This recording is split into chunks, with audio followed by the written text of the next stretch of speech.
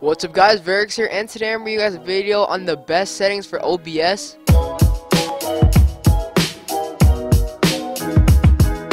So these settings are the best and they're the smallest files. So I'm recording on OBS right now. To show you how this works, I'm gonna go to OBS and I'm just gonna go to a video that's 19 minutes long. It says 19 minutes long right here. But the thing is, look how big the file is. So you go to this, properties, and then look how big the file is. It's 61 megabytes and I didn't do anything to that. So I'm just gonna go to settings right now, so right here, and then here's my settings. So first of all, general doesn't really matter, so let's just go to encoding.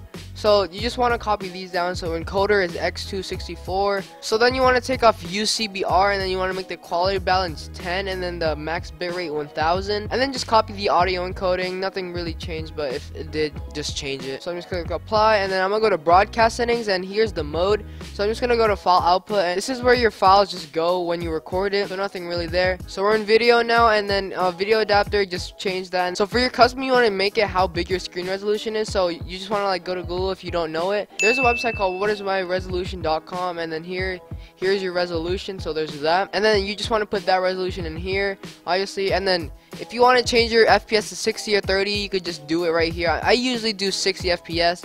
And then reduce downscale, put that to none. So then you want to go to audio. This is really nothing. It's just where your audio is. You just want to select which mic you use, and then yeah, that's pretty much it. It doesn't really matter how big it is. And then hotkeys, nothing. Advanced. This is like one of the most important parts. So you just want to copy my settings right here. I don't want to like go through it one by one because that's gonna take forever.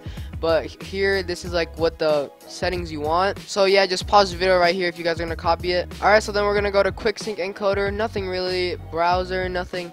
So yeah, that's basically it. Like there's nothing else going here other than that. So yeah, that's pretty much it. I just want to thank you guys for watching the video, and have a nice day, guys.